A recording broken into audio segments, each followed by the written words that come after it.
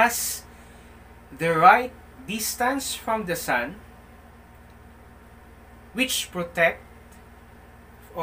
us from harmful solar radiation.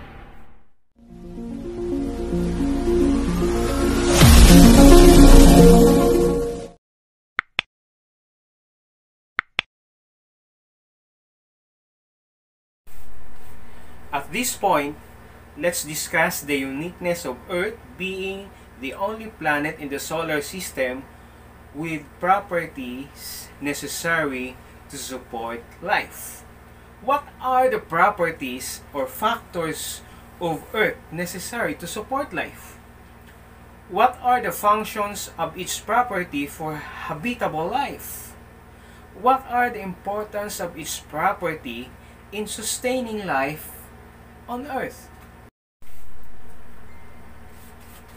What are the factors of Earth necessary to support life, or what makes Earth habitable? First is the temperature, in which it tends atoms and molecules move. Another thing is the atmosphere, in which the Earth has enough thickness of atmosphere that around 100 miles thick, that keeps warm and protects the Earth from radiation. Another thing is the energy, which causes chemical reaction necessary for life.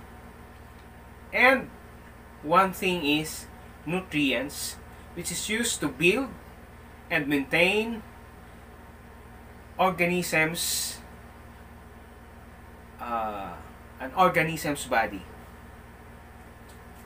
Okay, Earth is habitable because it has the right distance from the sun, which protects us from harmful solar radiation.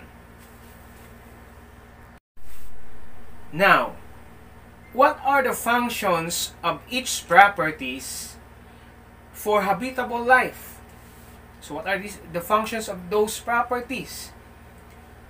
The atmosphere is essential for life. It supplies oxygen, water, carbon dioxide, and nitrogen to living organisms. However, temperature, in which it expresses hotness and coldness of material things, is necessary to support life, basically like cooking, freezing, and many more. Energy, on the other hand,